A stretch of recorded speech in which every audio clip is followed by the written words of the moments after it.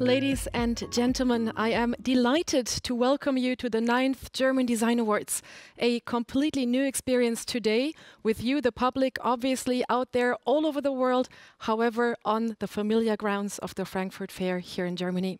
With this, ladies and gentlemen, a very warm welcome to the German Design Awards 2021. Meine sehr verehrten Damen und Herren, ich freue mich sehr, Sie alle hier im Streaming-Studio der Messe Frankfurt zur 9. Ausgabe des German Design Award begrüßen zu dürfen. Wir haben in den kommenden Tagen eine wirklich abwechslungsreiche Veranstaltung vor uns und es ist ohne Zweifel ein ganz besonderer Jahrgang, der auch von den Herausforderungen des vergangenen Jahres erzählen wird, aber vor allem auch von den Antworten, die die Designer weltweit darauf gefunden haben.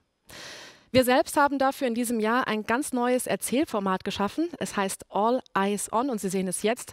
In den kommenden 4 Wochen werden wir Ihnen neben den Gewinnern Talks und Trends vorstellen, die für jeden spannende Momente bereithalten dürften. In unseren Focus Talks widmen wir uns den Themen Innovation, Nachhaltigkeit, Digitalisierung und Brand. Und wir lassen eine Reihe von Branchenpersönlichkeiten ihren Favoriten unter den Gewinnern des German Design Award 2021 vorstellen. Ein weiteres definitives Highlight ist die Ehrung des Preisträgers des Personality Award 2021. Und last but not least stellen wir Ihnen die 5 Finalisten des Newcomer Award vor. Und wir lüften dann auch endlich das Geheimnis, welches Nachwuchstalent die begehrte Auszeichnung mit nach Hause nehmen darf. Auf der Website des German Design Award werden Sie alle Informationen zu den kommenden Sendungen und Gästen finden. Und ich freue mich gemeinsam mit Ihnen auf eine spannende Veranstaltung. Ja, und an dieser Stelle darf ich Ihnen jetzt unsere Gastgeber vorstellen. Einmal den Geschäftsführer des Rat für Formgebung, Lutz Dietzold, und den Geschäftsführer des physischen Raumes hier der Messe Frankfurt GmbH, Detlef Braun. Schön, dass Sie beide da sind. Vielen Dank. Lieber Lutz, jetzt ist es ziemlich genau ein Jahr her, German Design Award 2020. Wir standen noch auf der großen Bühne, aber Corona war langsam Thema. Die ersten Gäste aus Asien hatten abgesagt. Aber ich glaube, man konnte sich nicht richtig vorstellen, was dann noch kam, oder? Nein, Julia, das konnten wir uns wirklich nicht vorstellen. Mit über 1500 Gästen letztes Jahr im Februar hier anlässlich der Ambiente zur Preisverleihung des German Design Award. Während wir davor viele Jahre schon von Disruption gesprochen haben, haben wir sie dann erlebt und mussten sie auch leben und haben natürlich ganz viele Formate umgestellt, haben uns digitalisiert, was aber, glaube ich, wichtig ist und was uns immer wichtig war, in dieser Phase tatsächlich den persönlichen Austausch zu suchen, und der ist nochmal sehr intensiv geworden, und wir haben auch gesehen, was Designer eigentlich für ihren Beitrag da leisten konnten. Das Design ist, glaube ich, hat an Bedeutung gewonnen. Ja. Das ist sehr schön zu hören. Dennoch muss man sagen, der Rat für Formgebung lebt natürlich von Begegnungen. Die waren jetzt weg oder anders. Wie seid ihr dem begegnet? Ja, wie ich sagte, wir haben unsere Formate digitalisiert, wir haben Veranstaltungen gemacht und wir haben den inhaltlichen Diskurs gesucht, denn es sind natürlich wichtige Themen, die im Moment die Menschheit bewegen. Das ist auf der einen Seite das Thema Nachhaltigkeit, was an Bedeutung gewinnt, lebenswichtig wird, und das zweite Thema ist eben die Digitalisierung und die Möglichkeiten, die dadurch eröffnet werden. Und ich will auch noch mal betonen, dass eigentlich gerade der internationale Diskurs eigentlich letztes Jahr durchaus, auch wenn wir uns physisch nicht begegnen konnten, noch mal stärker geworden ist und wir einfach da auch Erfahrungen, Werte und auch auf Arbeitsweisen zurückgreifen können in einer Art und Weise, die vorher nicht möglich war. Das ist doch schön, da auch das Positive zu sehen. Ja. Stichwort möglich war, Herr Braun, Messe Frankfurt, da war nichts möglich, erstmal eigentlich Berufsverbot. Dennoch haben Sie es geschafft, sieht man an dem Studio hier, auch Innovationen voranzutreiben, vielleicht auch gerade deswegen. Vielleicht wollen Sie uns mal teilhaben lassen, so an den Meilensteinen, die jetzt hinter Ihnen liegen. Ja, sehr gerne. Die meisten von Ihnen kennen das Unternehmen Messe Frankfurt. Ich glaube, Sie wissen, dass wir kein Start-up-Unternehmen sind, sondern mittlerweile 780 Jahre auf dem Buckel haben. Die Messe Frankfurt ist eines der führenden Unternehmen weltweit im Messebereich, und wir waren, gute alte Zeiten kann ich sagen, ein Jahr zurück während der Ambiente, auch im Jahr 2020 weiterhin auf Rekordkurs gewesen. Was dann passiert ist, haben wir alle mitbekommen. Seit März, im wahrsten Sinne des Wortes, hat unsere Branche praktisch Berufsverbot. Wir sind vollkommen disrupted worden, und Corona hat das Veranstaltungsgeschäft mitten ins Herz getroffen in dem Fall. Was haben wir getan? Wir waren digital, ähnlich, Herr Dietzold, was Sie gerade gesagt haben, oder hybrid unterwegs gewesen. Das nicht nur in Deutschland, sondern wir sind in 188 Ländern, haben dort diese Formate nicht analog, sondern digital und hybrid durchgeführt. Was wir spüren, und das ist gut, dass der Hunger oder die Sehnsucht nach persönlichen Begegnungen immer größer wird. Und das gibt uns auch Zuversicht, denn unsere Vision ist, dass Messe Frankfurt die Nummer 1 Plattform für geschäftliche Begegnungen ist in dem Fall. Das trägt uns in die Zukunft, wenn wir wieder zu dem sogenannten New Normal kommen können. Da, wo die Veränderung und die Transformation stattfindet, ist auf der Produkt- und Messeseite. Und deshalb 3 Dinge oder Innovationen, die verändert werden durch Corona. Auf der einen Seite die Art und Weise, das Gesicht der Messe. Wir haben sehr unterschiedliche neue Konzepte entwickelt. Konzepte wie Hygienekonzepte, Abstandskonzepte, Laufwege etc., die ganz einfach das Bild einer klassischen Messe verändern. Zweitens, wir entwickeln und haben neue Geschäftsmodelle entwickelt. Das heißt, die Balance zwischen der digitalen und analogen Welt wird immer größer. Hybride Versionen, die wir zum jetzigen Zeitpunkt anbieten. Und der dritte Punkt, eins muss man sagen, Corona, wenn man positive Dinge auch highlighten will, ist eine Driving Force for Changes. Wir fühlen, dass das Wir-Gefühl branchenübergreifend immer stärker gespielt, gelebt und nachhaltig gelebt wird. Und das heißt, dass Begriffe wie Kooperation, Co-Creation, Kollaboration oder Co-Petition immer stärker und nachhaltig in den Vordergrund drehen. Ein Beispiel, was ich vielleicht nennen darf in dem Fall, ist, dass wir ein vollkommen neues Konstrukt mit einem Wettbewerber, Co-Petition, Stichpunkt, hier nach Frankfurt gebracht haben. Ein neues Thema, die Frankfurt Fashion Week, mit unserem Partner aus Berlin, die Premium Group, wo wir ein vollkommen neues Ökosystem in einer neuen Kollaboration und Kooperation entwickelt für Frankfurt. Frankfurt wird im Sommer zum größten Punkt und zum größten Brennpunkt, wo Mode und Textilien präsentiert werden. Und ich hoffe, dass wir uns persönlich dort sehen können. Unbedingt, das hoffen wir alle. Das heißt, wir können eigentlich zusammenfassen, die Messe bleibt der Brennpunkt für Innovationen, für Trends und der Rat für Formgebung gerade im Bereich Design. Also das Rad dreht sich weiter. Vielleicht, Herr Braun, frage ich bei Ihnen nochmal nach, mit welchen Trends nach vorne gedacht rechnen Sie denn jetzt? Was wird den Konsumentenmarkt bestimmen in Zukunft? Also wir sehen 2 sehr große Trends oder beziehungsweise Paradigmen. Auf der einen Seite das Thema Nachhaltigkeit, Sustainability, auf der anderen Seite das Thema Technologie und insbesondere das Thema Digitalisierung. Zum Thema Nachhaltigkeit, ich habe es bereits erwähnt, ein neues Format. Und wir sind besonders stolz darauf, dass wir bei der Frankfurt Fashion Week auch die United Nations erstmalig überhaupt weltweit als Presenting Partner, wo es um die Sustainable Development Goals geht, also um das Thema Nachhaltigkeit. Und natürlich das Thema Technologie, Digitalisierung, wo die Messe Frankfurt schon früh die Weichen gestellt hat. Ich möchte Ihnen 2 Beispiele dafür nennen. Wir sind mit unserer Plattform Nextrade, eine Kooperation mit NMedia zusammen, eine neue digitale Order- und Datenmanagement-Plattform für den Bereich Home und Living, wo wir vor 2 Jahren an den Start gegangen sind. Mittlerweile ist das Ganze ein veritabler Branchenstandard geworden. Ganz einfach einige Fakten hier dazu. In diesem digitalen Marktplatz haben wir mittlerweile über 300 Lieferanten, insgesamt 400.000 Artikel und 3.500 Händler.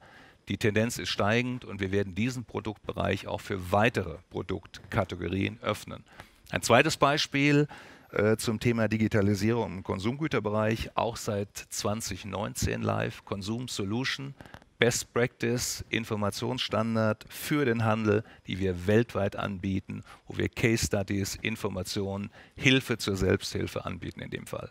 Digitalisierung ist auf dem Vormarsch, ist rasant, wird auch nicht mehr zu stoppen sein, es hat eine enorme Dynamik, aber wir als Messe Frankfurt setzen im Rahmen unseres Geschäftsmodells auf die persönliche Begegnung und deshalb freue ich mich, Sie alle persönlich dann im Sommer zur Frankfurt Fashion Week und zu den zahlreichen Konsumgüterveranstaltungen begrüßen zu dürfen.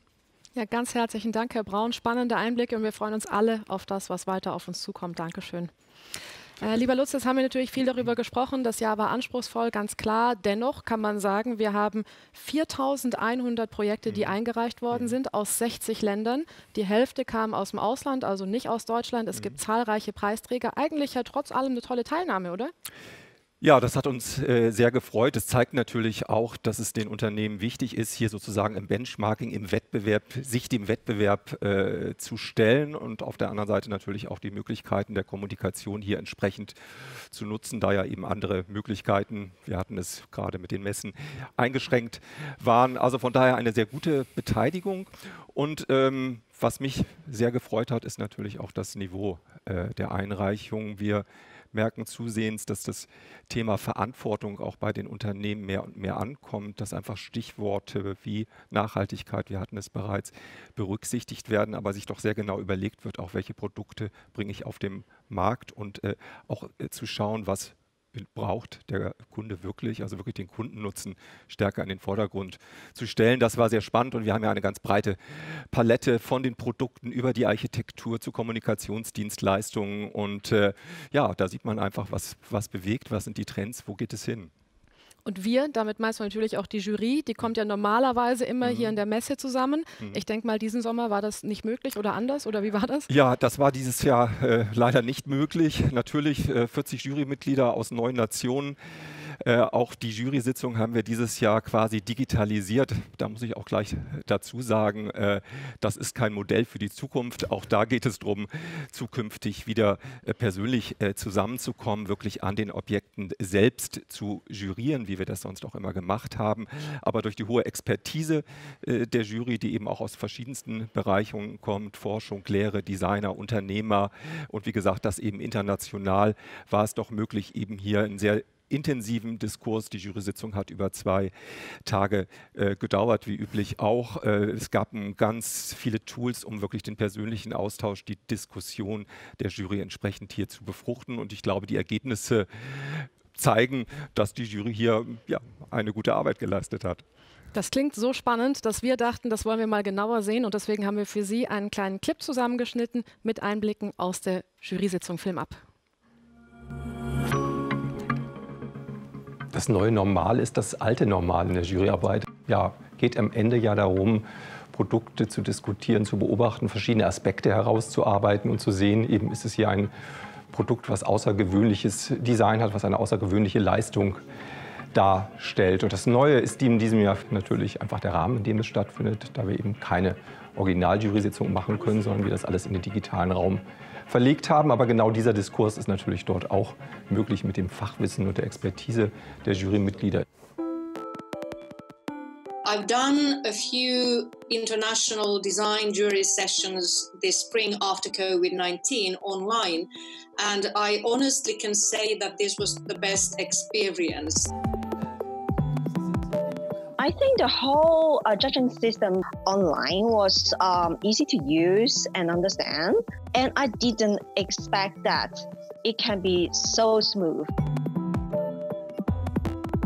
Wenn es jetzt um die Fachdiskussionen geht, das kann man natürlich auch digital sehr gut machen. Das hat super funktioniert. Dadurch, dass man sich schon kennt, ist es natürlich ein Stück weit auch einfacher. Also kommt man auch leichter ins Gespräch. Wir haben hier sowohl etablierte große Player gesehen, die Innovationen geliefert haben und sehr gut gestaltete Produkte. Wir haben aber auch kleine Player gehabt, die disruptive Innovationen eingereicht haben, die wirklich beeindrucken und von denen ich glaube, dass sie einiges verändern werden. It was very nice to see very well functional designs, but beautiful at the same time. Well designed, very innovative in techniques, but still with a great sensibility. Ich denke, was jetzt für den German Design Award auch eine Chance ist, also dass er stattfindet, ist eine ganz wichtige Sache und dass wir auch Produkte ausgezeichnet haben, die den Umgang mit Krise nochmal überführen in eine Chance. Die Unternehmen insgesamt reichen sehr viel fokussierter vor dem Hintergrund der aktuellen Lage ein. Aber man sieht an den Einreichungen auch, dass es der Qualität des Wettbewerbes zugutekommt. Also da hat es nochmal wirklich einen kräftigen Sprung gegeben und das ist natürlich sehr, sehr spannend. Das würde ich sagen, sind doch mal sehr interessante Einblicke. Vielen Dank dafür. Und das klingt natürlich wirklich nach einer Jury, die ihre Aufgabe sehr, sehr ernst nimmt. Ja, und das Ergebnis der Juryarbeit, das sind natürlich die Gewinner des German Design Award, denen wir hier nochmal ganz, ganz herzlich gratulieren möchten. Ja, mit einigen Gewinnern haben wir zu den verschiedenen Themen, wie zum Beispiel die Digitalisierung, nochmal gesprochen. Und hier sehen Sie jetzt ihre Statements dazu. Design, das ist eine wachsende Komplexität mit einem Zusammenspiel von vielfältigen zusätzlichen Kompetenzfeldern aktuell. Als strategische Kommunikationsagentur beschäftigen wir uns natürlich ganz klar mit der Digitalisierung. Und das verändert natürlich das Design maßgeblich, weil wir auch mit Kunden am selben Produkt quasi in der Cloud arbeiten. Also wir arbeiten großteils in der Cloud. Für ein junges Unternehmen ermöglicht digitale Prozesse die nötige Geschwindigkeit bei der Entwicklung von Innovationen, schnelle Reaktionszeiten, Testen von Konzepten, um besser Fuß zu fassen in einem etablierten Markt, wie es zum Beispiel in der Möbelbranche der Fall ist. Digital First vor 10 Jahren hieß noch, es muss auf dem Laptop funktionieren. Heute ist Digital First, es muss auf dem Smartphone funktionieren. Und das sind ganz andere Entscheidungsprozesse und Gestaltungsprozesse. Also heute muss man ständig immer wieder überprüfen, ob das, was man entwickelt und designt hat, heute noch gültig ist, weil sich das Nutzungsverhalten einfach ändert. Und ich finde, da muss Technologie mitgehen und Technologie ohne Design funktioniert nicht. Es geht letztendlich um die Frage nach neuen, erweiterten Perspektiven für Design, die eigentlich allgegenwärtig sind in unserer Arbeitsweise, mit der zunehmenden Digitalisierung, mit den neuen politischen, wirtschaftlichen Herausforderungen, aber auch umweltrelevante und soziale Fragen. Das sind natürlich ganz, ganz eindrucksvolle Statements. Vielen Dank dafür. Und jetzt kommen wir zu, wie angekündigt, einem weiteren Highlight im Rahmen des German Design Award, nämlich der Bekanntgabe des Public Choice Award Gewinners.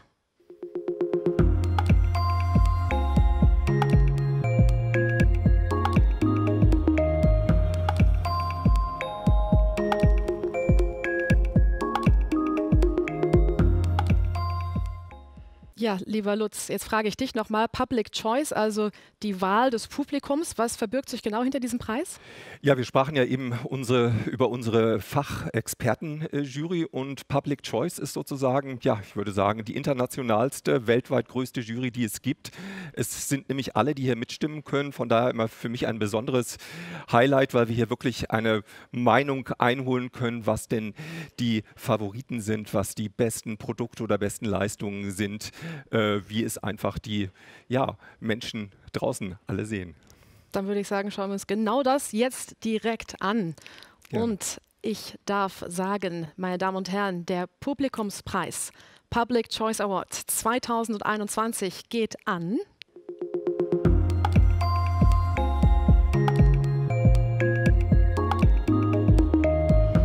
das Don Majestic Hotel vom Architekturbüro Guevara Otonello Architects.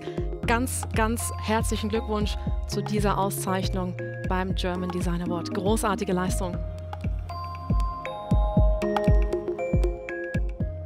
Und damit sind wir nun auch schon wieder am Ende unserer Eröffnung von All Eyes On.